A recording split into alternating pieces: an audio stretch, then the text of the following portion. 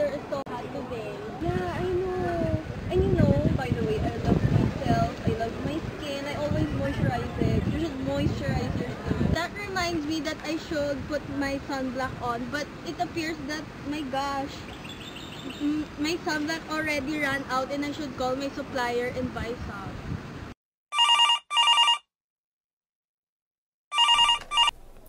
Good morning, ma'am, sir. This is Sun Company. How may I help you? Hello, is this Karen? Yes, ma'am, speaking.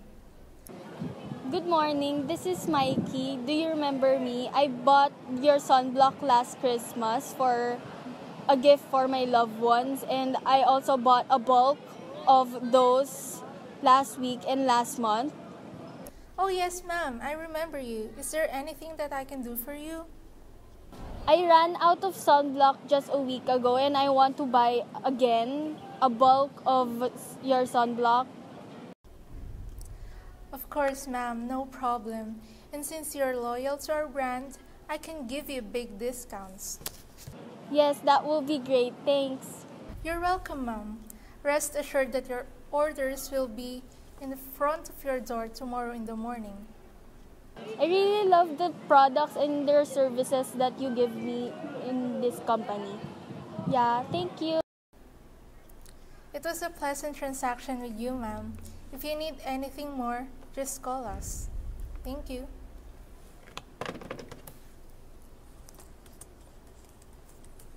The customer, Mikey, knew that Sun Company had good products, therefore relying on their good discounts, services, and the products that they have in their company. Now, Sun Company knew that the customer, Mikey, had previously good transactions with them, therefore seeing her as a valuable customer, keeping her in check as one of their most loyal and trusted customers that could benefit their company.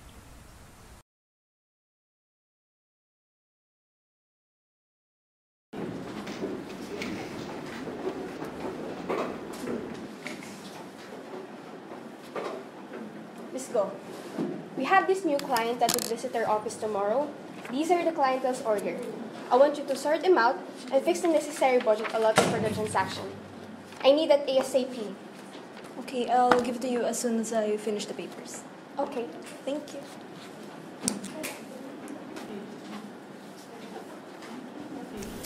I look so great. I think I am the best employee here in this company. I'm actually better than my boss. I love myself so much. You're the best. I'm really the best. Think of what I've done today. For sure my boss will be amazed with my report. I will be praised again in no time. So, how is it? Yes ma'am, there's no problem. I'm almost done so you don't have to worry about anything. Okay, that's good.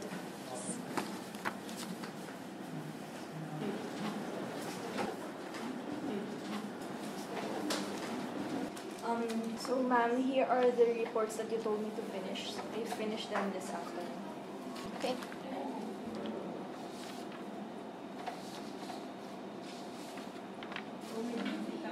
What did you do? I told you what... What's this? It's full of errors. Do you even know what the contents of these files are?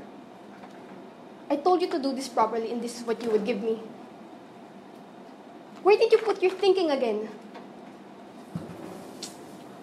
Get out of my office.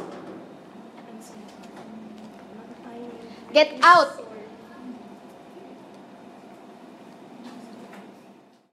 In the second scenario, it simply shows that the employee tasked by her boss in handling paperwork had her ears closed when the boss was disclosing what job has to be done.